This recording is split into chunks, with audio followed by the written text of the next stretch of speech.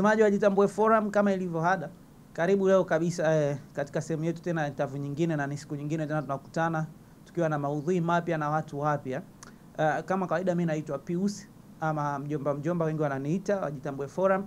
Na kama ilivyo asili yetu, mara nyingi tunakuletea interview na vijana ambao wanajaribu kufanya mageuzi katika taifa hili ili kuhakikisha kwamba wanapigana kujikwamua kimaisha, lakini pia wanakamilisha wajibu wao kama raia wema kupitia nguvu yao na akili yao, kwamba yani tunakuwa na vijana ambao wanafanya vitu positive katika industry yoyote ile, lengo kuu likiwa ni kutengeneza jamii ya vijana ambao wanawajibika, au sio? Vijana ambao wanaleta mabadiliko fulani. Tunapenda sisi kuona kijana anakuwa mabadiliko anakuwa mabadiliko, sehemu ya mabadiliko ya jamii. Kwa hiyo tunashukuru sana tunapokuwa na vijana kama hao ambao pia wanafanya kazi hizo na wanafanya mabadiliko katika jamii, na tunashukuru tunapokuwa na vijana kutoka kwenye nyanja mbalimbali. Leo tuko na vijana ambao wanafanya sana mambo ya film. Wao wanaingia sasa hivi kwenye industry ya film, na tunajua wote kwamba tulikuwa tuna mtazamo ambao huko katika industry ya film hapa nchini. Mara nyingi watu wanasemaga sana kuhusu bongo movie na nini na jinsi ambavyo ile tasnia imefika mahali mpaka inaonekana kama si kazi, si ndio? Inakuwa kama kazi ya kiuni fulani hivi, lakini kumbe kuna watu ambao wana moyo ndani yake, watu ambao wana uchungu ndani yake, watu ambao wanajua wanatafuta nini, watu ambao wamechagua maisha yao kuwa sehemu ya ile industry. Yani wao wakilala wakiamka wanawaza film.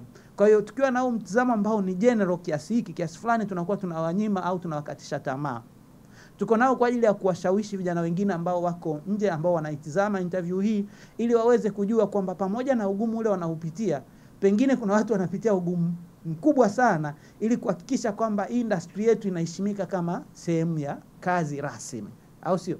Nadhani kila mtu anajua kabisa kwamba jinsi serikali inavyojitahidi at least kuifanya industry iwe rasmi. So tutaanza kabisa kwa wao jamaa kujitambulisha kwa majina, alafu tutaendelea na mjadala wetu kuangalia hasa ni kwa namna gani kazi ya sanaa inaweza ikachukuliwa kama kazi rasmi. Karibuni sana, tuendelee na mjadala wetu. Mimi naitwa Pius mjomba. Jitahidi kutufuata kwenye mitandao yetu ya kijamii ya Instagram, Twitter, Facebook, kote ni Jitambue Forums. Lakini ukiingia YouTube channel yetu, andika Jitambue Forums, unaweza ukayapata haya mahojiano ambayo tunafanya kila siku, na pia ukapata interview ambazo tunakuwa tunazifanya huko nje. Karibuni sana, karibuni Jitambue Forum. Hiki ni kijio cha vijana ambako tunakuja kujadili mambo ambayo ni positive zaidi, mambo ambayo ni chanya zaidi, au sio? Niwakaribishe mwanze kujitambulisha. Sasa sijui protocol nini, nianze na director na nani, au sio? Bwana Mr. Director, karibu sana. Mimi kwa jina naitwa Fahari Mandepe. Okay. Kwenye industry umekuwa kwa muda gani Fahari? Kwenye industry nimekuwa sasa ni mwaka wa 5. Mwaka wa 5. So unaweza ukaona kijana kwamba kuna watu kama hawa wanafanya kazi zao, yani kwa sababu wao wamededicate, Waingereza wanasema wamededicate maisha yao. Yani wao wametoa maisha yao kuwa sanaa, kwa maana kwamba familia yake kila kitu anakiendesha kwa kazi hii ya sanaa. So wakati unasema kwamba hii sio kazi rasmi kiasi fulani, watu kama hao unaweka pabaya. Kaka, karibu sana jamaa. Jitambulishe jina lako, tuambie ni nani, alafu karibia maiki. Hiyo ni ya kwako sana. Ivute kidogo. Okay, mimi kwa jina naitwa Best Anton. Ni assistant managing director wa Fahari Media. Okay. Basi tu, an assistant managing director. Amna title nyingine? Amna, labda wengi wamezoea kuniita kama Mr. Chamlima. Okay, asante sana. Brother, karibu sana. Mimi kwa majina naitwa Jackson Kain Kibona. Jackson Kain Kibona. Ndio. Jackson, umekuwa kwenye industry kwa muda gani? Nimekuwa kwenye industry yani kwa miaka 5. Kama ndugu yangu hapa alivyosema hapa. Nimekuwa kwa miaka 5, japokuwa ni kuingia kwenye industry yani na miaka huu ni mwaka wa 7, lakini active baada ya kusoma huu ni mwaka wa 5. Umespendi, kila mmoja nadhani ana muda mrefu kwenye industry, si ndio? Ili swali ni general, kwa kila mmoja atanijibu kwa wakati wake, kwa sababu sitaki kuamini kwamba hiyo miaka 5 yote mlianza mikutano miaka 5 mkawa pamoja. Kila mtu alikuwa na michakato yake, na bado kila mtu wakati mwingine anafanya michakato yake. Mnapokuwa kule mnafanya hii michakato yenu ya kisanaa, tunaamini kwamba hii generation mpya, vijana ndio wanakuja kubadilisha mtizamo uliokuepo. Si ndio? Nyinyi mnapokuwa kwenye hizi kazi zenu, alafu unapokwenda mahali unakutana na mtu hii kazi ya sanaa anaiona kama vile ni kazi ya kiuni. Kwenu nyinyi inawasumbua kiasi gani kichwani? Kwa kila mtu, nianze na Mr. Direct. Kwanza kabisa, hauwezi kupinga mawazo ya mtu. Kila mmoja ana maono yake. Yeah. Lakini wewe mwenyewe umeichukuliaje kazi yako? Yeah. Ni kweli inaumiza. Lakini kama kazi ya film ndo kazi ambayo inakuendeshea maisha yako, kwa mfano kwangu mimi, sifanyi kazi yote zaidi ya film, lakini ndo kazi ambayo inaniendeshea maisha yangu. Nina familia, naishi kupitia film. Kwa hiyo hata nikikuta mtu ananiambia kwa film ni kazi ya kiuni, lakini mimi siifanyi kwa kiuni, kwa hiyo haiwezi kaniumiza kwa hiyo swala. Kikubwa ni elimu tu, watu kutambua nini ambacho kinafanyika, kwa sababu tunaona hata wenzetu ambao wako kwenye nchi ambazo zimeendelea kidogo, ni watu wazima, watu ambao wamesoma sana, wamesomea film, hawabahatishi, lakini wao wanafanya kazi hii ya film. Hakuna mtu ambaye anawaambia wanafanya kazi ya kiuni. Kwa hiyo ni kutambua elimu zaidi, tuendelee kupeana elimu juu ya kujua ujumbe ambao tunautoa. Mara nyingi watu ambao wanasema kuwa film ni kazi ya kiuni, lakini ni hao watu ambao wanaangalia film na wanajifunza kitu kupitia film. Lakini wakigeuka nyuma wanasema kuwa film, wahusika ambao wanafanya film ni wahuni. Lakini wapo kwenye kutimiza wajibu, kufikisha ujumbe kwenye jamii. Ni message ambayo tunaitumia film kufika. Kuna njia nyingi ambazo za kufikisha ujumbe katika jamii. Kuna watu wengine wanapenda music, lakini sisi kama waigizaji na madirectors tunatumia film kufikisha ujumbe katika jamii. Kwa hiyo hayo ni mawazo yangu katika swali ambao umeniuliza. Ni mtazamo wangu. Mtazamo mwingine. Mara nyingi huwa watu wanachukulia kama uigizaji ni huni. Wanachukulia kama sio kazi ambayo ni nzuri sana, umeona? Lakini mimi ni waambie kitu kuwa uigizaji ni kazi kama kazi nyingine na sio uhuni, umeona?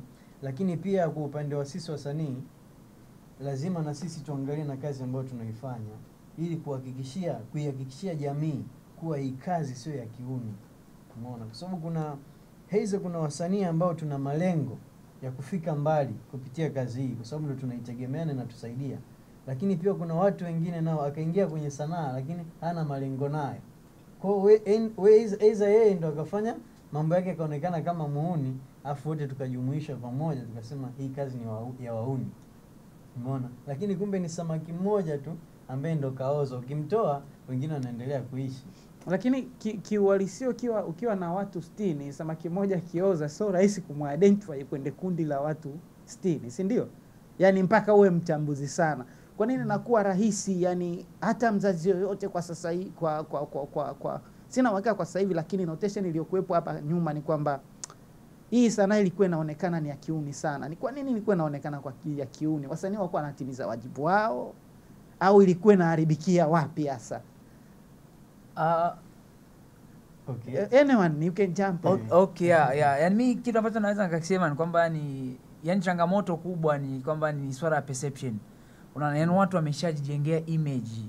Kwa nini watu wajenge image kama ipo? Kwa sababu unajenga image pale tu unapoona picha fulani. Yeah, ni kweli. Yani watu unajua kwamba imekuwa rahisi for people to create such perceptions kwenye akili yao, ni kwa sababu moja. Unajua kwa sababu yani kazi tunayoifanya, it is one of the most visible, if not the most visible profession. Ni kazi ambayo inaonekana tofauti na mwanasheria, tofauti na mwanasiasa. Unajua kila industry na characteristics zake. Unaona?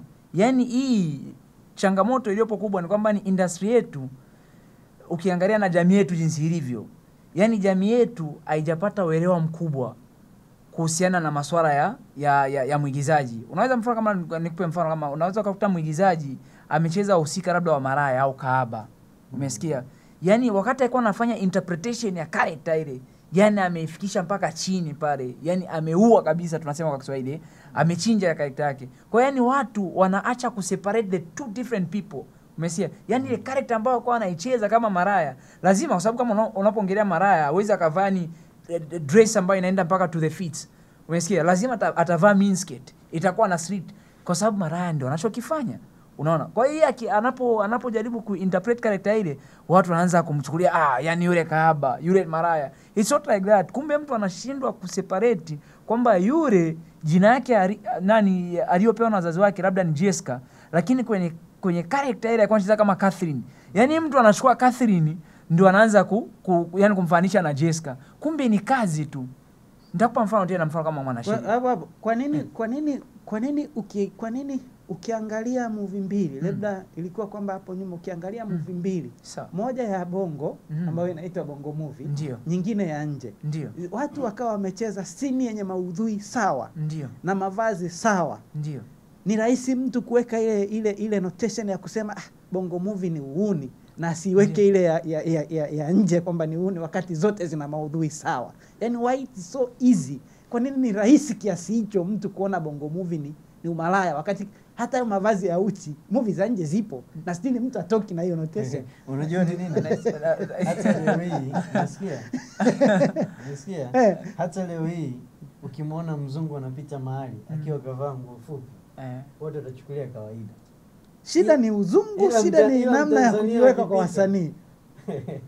Director. Ninaweza nikuongelea kama kwa mwana Ndio. Shida ni uzungu, shida ni kujiweka kisanii. Wasanii hao wanaishi kwenye level sawa. Kwanza kabisa ni utamaduni. Na tunapata wakati mgumu sana kufikisha ujumbe ambao unastahili katika jamii kutokana na utamaduni. Kuna character ambao natamani niifikishe sehemu, mtu ambao story ambayo inamzungumzia mtu wa aina hiyo, inatakuwa vitu kama hivyo vionekane. Labda amevaa miniskirt fupi sana, lakini nashindwa kufika pale kwa sababu ya utamaduni wetu. Nitadanganya, nitamvalisha nguo ndefu akati ilitakuwa avae nguo fupi. Hilo ni swala la kwanza ambalo linasababisha mimi ni fail kufikisha ujumbe.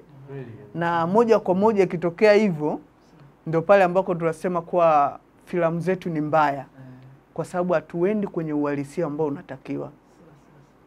Lakini kushindwa kwenda kwenye uhalisia ambao unatakiwa kutokana na utamaduni wetu. Okay.